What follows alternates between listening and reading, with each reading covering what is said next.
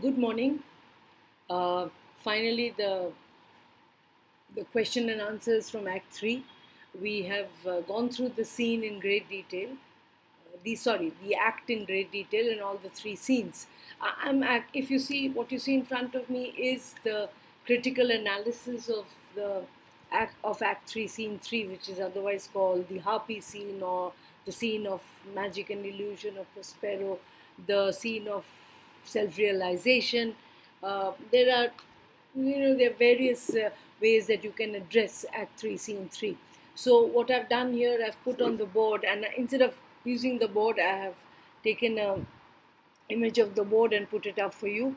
Uh, it's a critical analysis of the scene. So remember, when you're critically analyzing a scene, you don't write about the summary of the scene.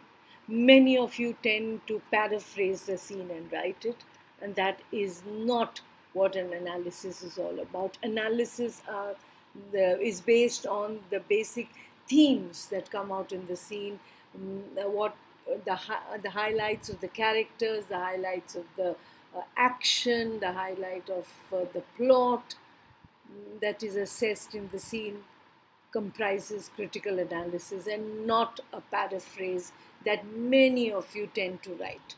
So please, please, please avoid that. I've given points here for you to to sort of help you to frame an answer. And also remember that, like I reiterate every time when you're writing a long 15-mark answer, is you need at least 4 to 5 relevant quotes to be woven into the fabric of your answer. It is not that just because you need quotes, you just put 4 or 5 quotes somewhere. It has to be woven into the fabric of your answer.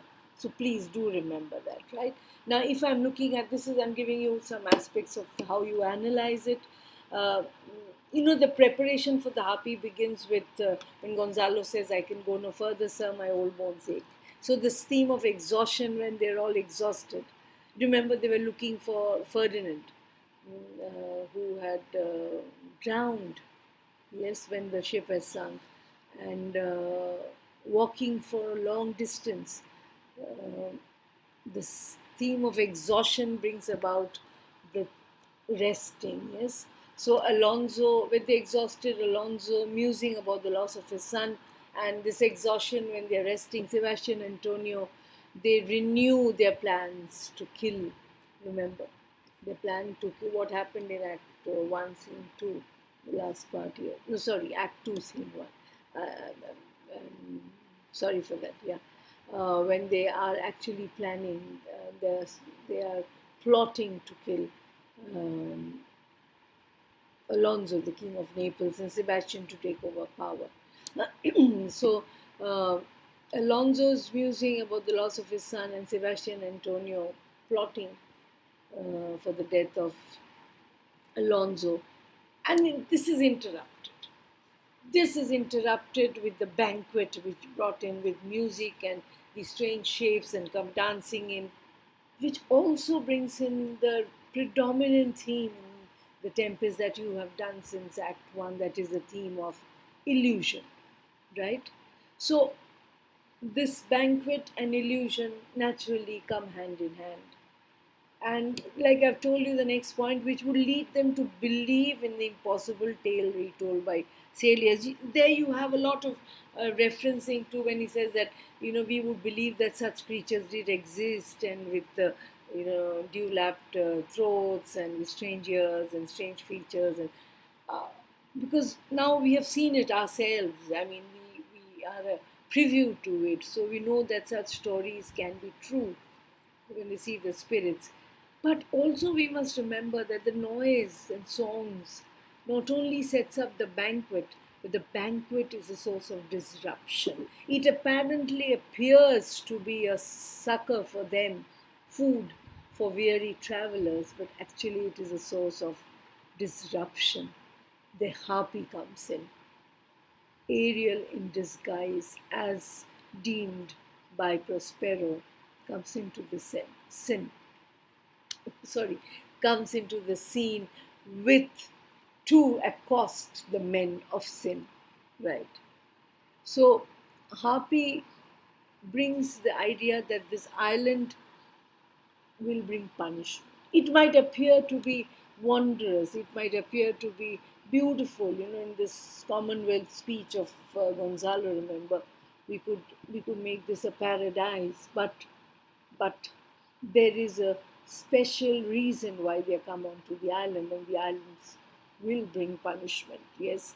So the Ariel stone as a harpy is demonstrative. Yes, you are three men of sin, so suffering has to follow. It cannot be that you are going to celebrate the banquet. So when Ariel comes in, the banquet disappears. They are not worthy to partake of the food that has been laid out for them. Not all of them are do have the correct virtues to partake of the food if we have the religious aspect of the food kept in mind. Yes. Uh, so, if I say the island is brought in suffering, Ariel, through Harpy's speech, reminds all of them, three men of sin, Alonso, Antonio, Sebastian. Alonso, you have lost your son. Your son is down, gone forever. Yes. And you are going to suffer for this thought for the rest of your life. Because, see, death ends all suffering.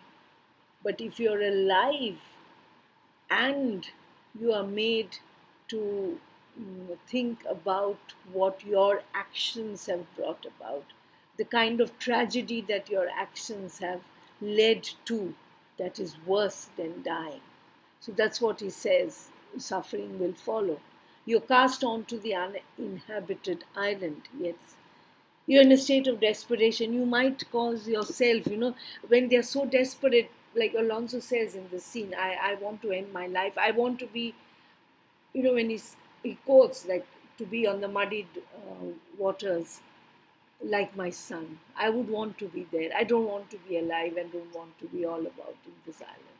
So you see, this it's a state of desperation that the harpy induces in Alonso.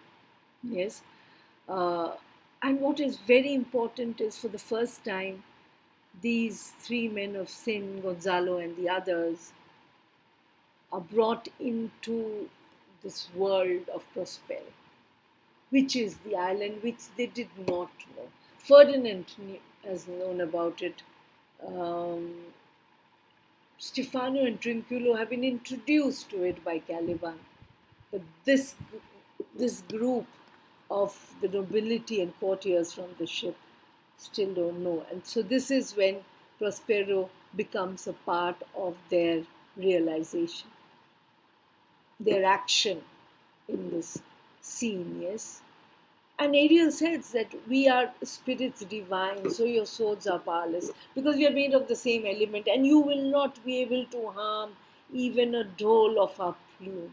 Because you see, harpy has got, like, if you remember the shape that figure that I showed you, the face of a woman and the wings of a bird. So not a single feather can you harm, even if you try to use your sword, because the element that has tempered your sword, we are made of the same element. We are divine. We are of the spirits. We are ministers of destiny. So you are powerless in front of us. All right. So if you look at it as a conclusion, you will give details about Ariel's speech. I have not written it out because I know you will write that out. But what brings about the speech, the thought behind this is what I've written here, which is a part of your analysis, right? So when you're concluding, you're not just concluding with what Gonzalo tells Adrian, go run after them. They might commit suicide because they are not in their senses, or it is not that Sebastian and Antonio go back to planning. It is, the conclusion is a realization of Alonso, of the wrong deed that he had committed 12 years ago, that realization. After 12 years, the name of Prospero has come back into his life to show him that all that has happened, it's been late, but it's not that it is not happening. It is happening. So after 12 years, he will now have to pay for that sin that he committed. Yes. Uh, Sebastian and Antonio are fools. And their folly is they believe that they can fight these legions, and they're not even repentant of what they had done. They're still thinking about the next conspiracy that they have planned to hatch, right? Gonzalo realizes the desperation, and see, he is not a man of sin. Yes, you might say that was a part, he was one of the officers, but remember his role. He was the one for whom Prospero and Miranda were saved, because he saw to it that there was ample food on the boat.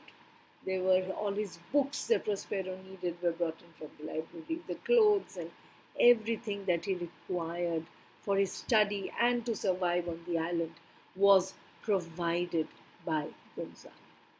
So for him, there is no, uh, you can say, there is no uh, the theme of repentance is not there for him. He is, I mean, he's not one to seek forgiveness. Perhaps he's only one who is relieved of the fact that he gave them the succor that they needed at that point in time, right? But what he realizes now is, because Alonso has come to the conclusion that that act 12 years ago, the harm that he caused to Prospero, is the reason for Ferdinand's death, he has become mad. So perhaps he's going to harm himself. Perhaps he's thinking of killing himself. And Gonzalo's role is to see that his king remains alive. So he realizes his desperation, sends Adrian off. Yes. So Harpy, you're going to end again with the Harpy. Harpy being the voice of the conscience. Harpy being uh, the conscience, not just the voice of the conscience, perhaps. Harpy being the realization itself. Harpy brings divine retribution. Yes. So that is the role of the harpy. And that's how you will analyze it. Remember, 4 to 5 quotes of your choosing you must do. And remember, very important, perhaps we have reached a point where Prospero has got all those people whom he needs uh, to be under his control, truly brought within his fold to exact the vengeance that he has waited to have for 12 long years. Right. So, are you clear with the critical analysis? Remember, 15-mark answer. So, I mean, you might get it in 3 parts. The first part, remember, I've divided the Act 3, Scene 3 in 3 parts. So, each part could be one part of your answer. So, makes it easier. The first part would be the exhaustion and the pain of drowning, and then the plotting of Sebastian and Antonio. The second part would be the banquet and how they react to the banquet, which I've done in the previous lesson, and the final, of course, which I'm doing here, the analysis of the harp. Got it? So if this comes in parts, the first part till till the impossible tales, till banquet with music and strange spirits, till there will be a part 2, and after that, with the coming, when the banquet disappears, you start the third part of your answer, right? So I've put all the 3 parts here, or I put it as one general answer.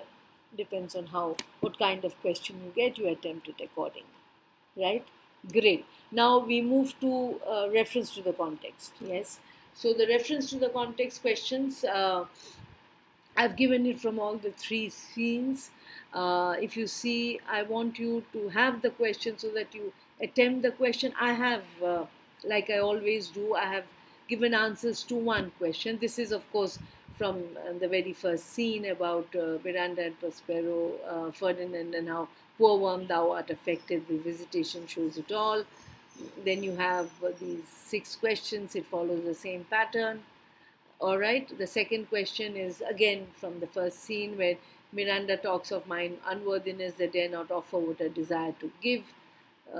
Very direct questions. Again, the questions are here. The passage is here. Please, please do attempt it. Write it. If you want me to go through the answer, you're most free to.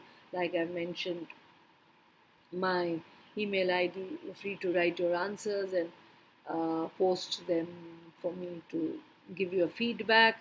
Question 3 again from the next scene, where Stefano, Caliban, and Ariel meet, and Caliban tells them about how they need to destroy Prospero for, and he wants a new master. Yes, and of course this is the part when Ariel plays he's his tricksy best, and he's causing more problems for Trinculo. Again, a 6-mark answer. This is a beautiful part. Like I told you, the end of the scene, end of scene 2 of Act 3, when Caliban said, "Be not be afraid of the island is full of noises." For the first time, we have very positive sort of thoughts of Caliban. Songs and sweet airs that give delight and hurt not. Sometimes 1,000 twangling instruments will hum about my ears, and sometimes voices that, if I then had awaked after a long sleep, will make me sleep again. And then in dreaming, the clouds methought would open and show riches, ready to drop upon me, that when I waked, I cried to dream again. So there are 6 questions, and very direct. You will be able to answer it. And finally, you have question 5, which is my sample answer, when Ariel says, "You fools, I and my fellows are ministers of fate." This is from scene 3, the harpy. "The elements of whom your swords are tempered may as well wound the loud winds, or will be mocked at stabs, kill the still closing waters, as diminish one dowel that's in my plume. My fellow ministers are like invulnerable." Whom is Ariel addressing these lines to? Ariel is addressing these lines to Alonso, Sebastian, Antonio specifically. There are other present, but specifically to the 3 men of sin. 1 mark. Second, when does Ariel make this speech? What is the main argument in his speech? Ariel speaks these lines as soon as he makes the banquet laid out for the royal courtiers disappears, and then he introduces himself. That's the first part. Second part, that will be 1 mark for that. The 2 marks will be what is the main argument of his speech. Of course, Ariel clearly tells them that they are powerless against him and his fellow spirits, as they are the very servants of destiny. They are made of a similar substance like the swords raised. Hence, their swords will be powerless, as they can only strike the wind and stab the waters around, signifying no damage to Ariel or any of his ministers. 2 marks for that. That they are the servants of destiny, and the men of sin are powerless to destroy them. They can't cause any harm to them, right? So the 2 parts of the question. What is the third? How has destiny punished the people addressed here? Yes. So destiny has caused the ship they were in to be caught in a violent tempest and sink, right? Definitely. They have been thrown upon this uninhabited island, clueless as to how to survive. Yes, right? And Alonso has also in the process lost his only son Ferdinand by drowning. So you have these 3 points, which will be good enough for your 3 marks. Fourth question. What has Prospero designed Ariel as here, and why? Direct. Prospero has designed Ariel as the harpy used in the time of Renaissance as an instrument of divine vengeance. That's the first part of the question, 1 mark. And why? Why? He intends to exact revenge from the 3 above for usurping what rightfully belonged to him, the dukedom of Milan, right? Also, those 3 need to be punished for cheating an innocent man and plotting to destroy his life and that of his daughter. So 2 marks for these 2 parts. Revenge for the deed that they have done, taking away his dukedom, and also they plotted to cause his death, right? Fifth question is, what is the only way for those addressed, it should be, sorry for the typo, what is the only way for those addressed to redeem themselves? Ariel as the harpy warns the 3 men that they have no alternative but to be repentant of their acts of the past. So that, other than that, there's nothing else they can do. If they do not seek forgiveness, they will face a lifetime of prolonged pain and torture, which is more painful than death. Like I told you, explained to you earlier. They also have to promise that to cause harm to anyone for the rest of their lives, they also have to promise not to cause harm. Typing, please do correct it. Promise not to cause harm. I'm doing it just now. Promise not to cause harm to anyone for the rest of their life. Um, uh, uh, they also have to promise not to cause harm to anyone for the rest of their lives. And you can put a comma here, to be at peace, or else grief and misery is fated for them. Grief and misery is fated for them. So if you look at the question here, to whom addressed, right? What is the only way for those addressed to redeem themselves? So it's very clear. They have no alternative but to be repentant. If they do not seek forgiveness, they'll face a lifetime of prolonged pain and torture, which is more painful than death. They also have to promise not to cause harm to anyone for the rest of their lives, to be at peace, or else there is only grief and misery. There, 1 minute there, for or else only, we can remove this, for or else only grief and misery is fated for them. So that makes the answer complete. Only grief and misery is fated for them, right? And then the meanings of tempered and dole. Tempered, of course, is either something is formed or something is designed, and dole is that feather, the soft feather on the plume of a bird, right? That's a dole. So I've given you the sample answer to one question, and you have the other questions right in front of you. So please do attempt all the questions. See that you must write. Unless you write, you will not be able to gauge how much to be written. Remember, these are absolutely to the point, unlike the Merchant of Venice answers that you wrote. Okay, so with this reference to the context and the sample answers, and of course the long answer that I did discuss with you, we conclude Act 3, Scene 3, right? Moving on to Act 4 very soon. See you. Till then, stay safe. Take care. Bye.